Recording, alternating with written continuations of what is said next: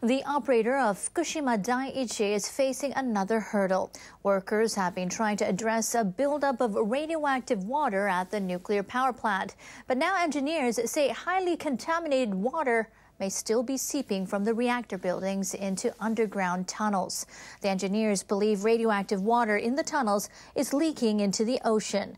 Officials with Tokyo Electric Power Company plan to pump the water out and then fill the tunnels with cement. They started work in April to stem the flow of water between the reactor buildings and the tunnels.